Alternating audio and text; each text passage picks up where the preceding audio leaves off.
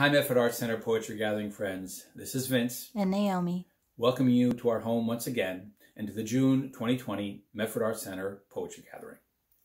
This month we'll be posting a different video each Friday of the month. So each Friday at around 7 o'clock, search on the Medford Arts Center webpage or go to YouTube and search for Medford Arts Center Poetry Gathering and subscribe to our channel. Each Friday we'll be posting poetry from our local poetry friends, as well as celebrating poetry and literature of women across the world and across the decades. And we'll end each video with words of impact. Tonight we'll begin with local poetry friend Frank. Wind, wind, when will it ever stop? Our teachings say wind is cleansing. When we consider the virus and other things going on today, just maybe we have an explanation for the virus and other changes that will no doubt occur and change our lives for the better. Things are not as bleak as it seems. Keep the faith. Trust in the process. The masters are in charge. Thank you, Frank. And now from Joe. Poppies remind us. White stones on the green expanse. Remember their gift. Thank you, Joe. And now from Rita. Inherited love. Pass it on 1,000 times to people we will never know. Lily of the valley, baby caps hang pure, fragrant, sweetly green, earthy pearls.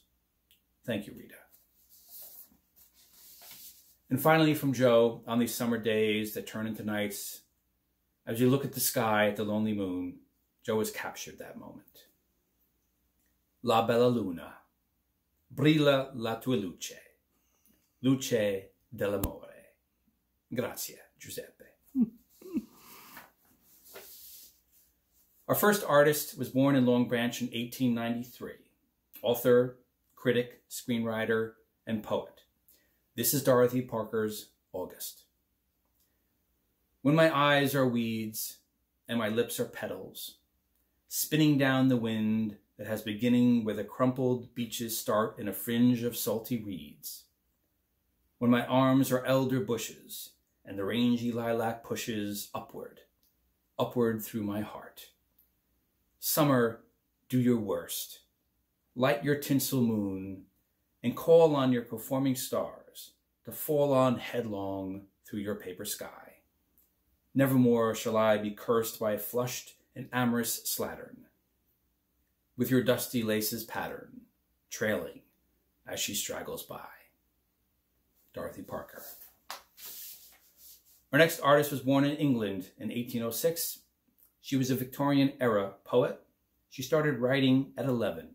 Her last collection of poetry was published in 1861, shortly after her death. And in 1845, Elizabeth Barrett Browning wrote Sonnet 43. How do I love thee? Let me count the ways. I love thee to the depth and breadth and height my soul can reach, when feeling out of sight for the ends of being and ideal grace. I love thee to the level of every day's most quiet need, by sun and candlelight.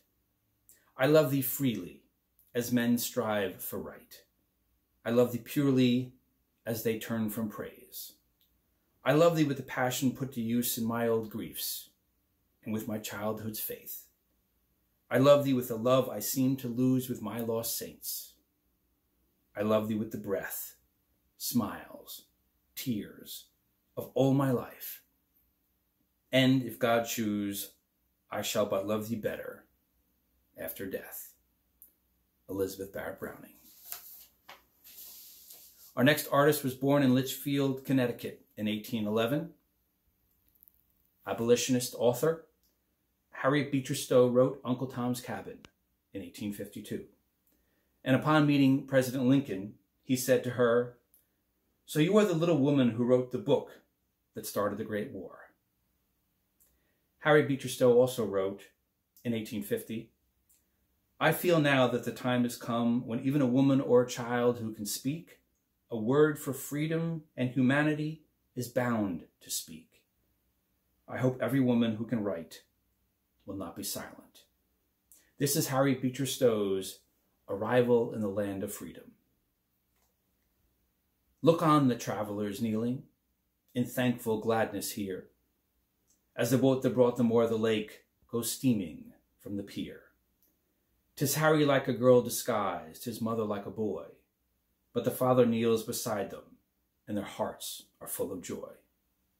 No man can buy or sell them, no trader chase them more. The land of freedom has been gained, the good Canadian shore. And there are strangers on the soil, as poor can be, but the English flag above them floats. They know that they are free. Harriet Beecher Stowe. And now for words of impact. Words written by an artist born in 1926 and written and recorded in 1975. Bob Nelson joined KYW 1060 in 1967. He retired in 1991. This is an excerpt from Bob Nelson's I Am Your Flag. Traditionalists say I was born of a woman's hand, fashioned from bits of colored cloth by a seamstress in a small house in Philadelphia, a year after the new country was born. Historians are less certain of my origin, yet no one doubts my existence. I was created out of necessity, to serve as the emblem of a people whose experiment in nationhood was as unique as the arrangements of my stars and stripes. I have been around in victory and defeat. I've seen pleasure and pain. I was raised over the rubble of the World Trade Center and the Pentagon. I've been folded smartly by soldiers and handed to weeping widows. I've covered the coffins of those who served country and community. I also decorate bandstands and concert halls. I am saluted in parades, in schools, and at ballparks. I am part of political campaigns, high holidays, and ice cream socials. I fly from skyscrapers and bungalows. I've been to the moon and the ocean floor. I am everywhere my people are. I am saluted and occasionally scorned. I have been held with pride and I have been ridiculed, because I am everything my people are. Proud, angry, happy, sad, vengeful, argumentative, ambitious, indifferent.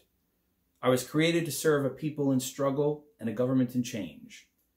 There are now more stars in my blue field than there were in the beginning, and if need be, there's room for more.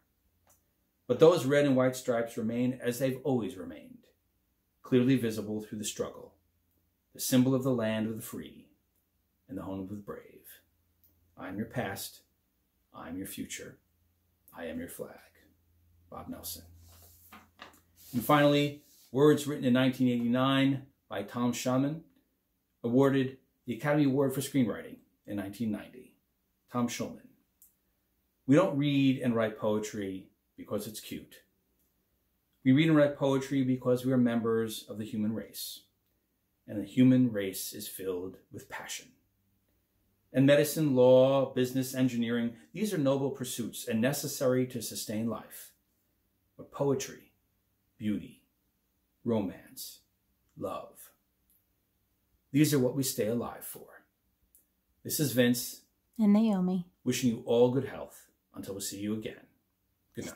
Stay healthy. Good night.